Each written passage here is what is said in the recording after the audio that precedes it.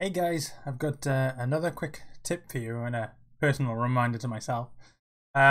Basically, when you want to export something as an FBX and take it into ZBrush or wherever you're going to take it into Sculpt, once you've selected it and you've clicked File, Export and FBX, and you give it a name and you export it, and then you go into your ZBrush and you import, here it is, that file, and click OK on everything, and then you drag it out.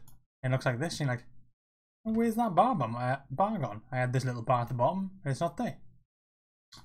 Well, chances are it is there, but for some reason it looks like this. And if you get this issue, then there's a quick fix. It's half missing, and it's a really easy fix. It's just something you need to check before you export. You go back into your Blender or whatever file it is.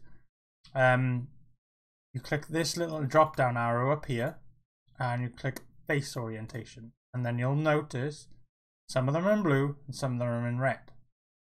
Ones in red are the wrong way around. Really easy to fix. So they're inverted basically. So you click on them, you go into edit mode and select them all, you press Alt and N and just flip or recalculate outside, which is Shift and N. And then they're all blue, and then this will be exporting no problem. So we'll do it again, export FBX, and we'll go back in to ZBrush, import, and click it again. Okay, and now you can see it's actually showing up. There it is, all done properly. It's a simple tip, just to go into this drop down menu, click this face orientation, and make sure these are all flipped the right way.